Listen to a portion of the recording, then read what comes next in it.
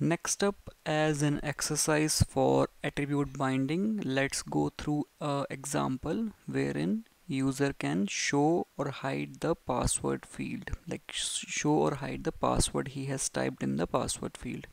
So I have already imported Tailwind. We also have font awesome. I have the markup ready, which is basically a password field, and it's in Tailwind. Let's open it in browser. So this is my input field, password field, and what we want is when user clicks on this icon, he should be able to see the password, and when he clicks again, the password should be hidden. So basically a toggle field, toggle icon for the showing and hiding of the password.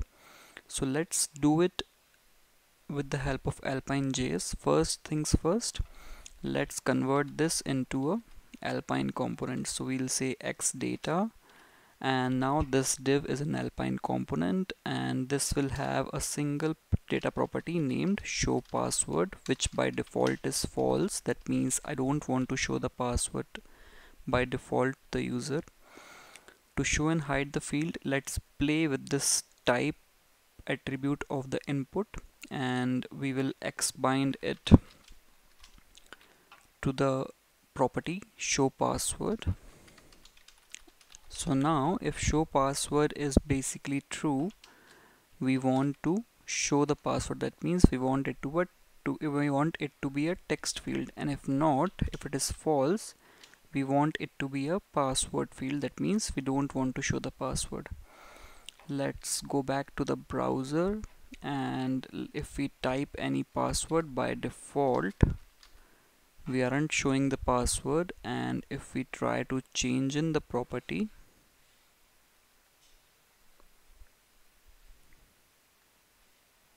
if we try to set it to true, it shows the password. So basically toggling this changes the type of the input field. Next up, I want to be able to click the icon and then change the type. One more thing we can do here is we don't want x bind, we can simply use the shorthand.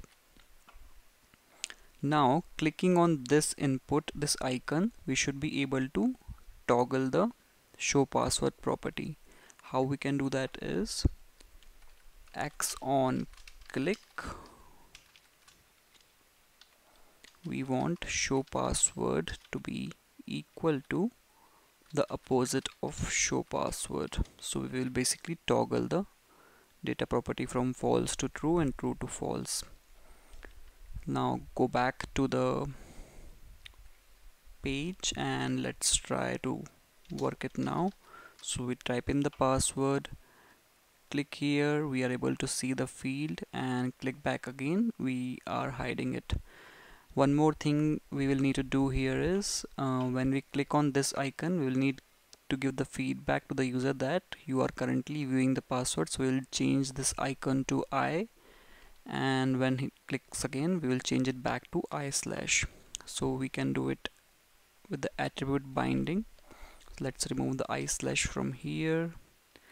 We will add the attribute binding to class, and if basically show password is true, we will say FAI, which is the font awesome field for showing an I, and if not, FAI slash. Basic stuff. So we go back here again. By default it's I slash. That means when user types a password, he will not see it. When he clicks it, we show the I field and he sees the password. Click back again, we hide the password. Very simple. Do it in Alpine JS. See you in the next one.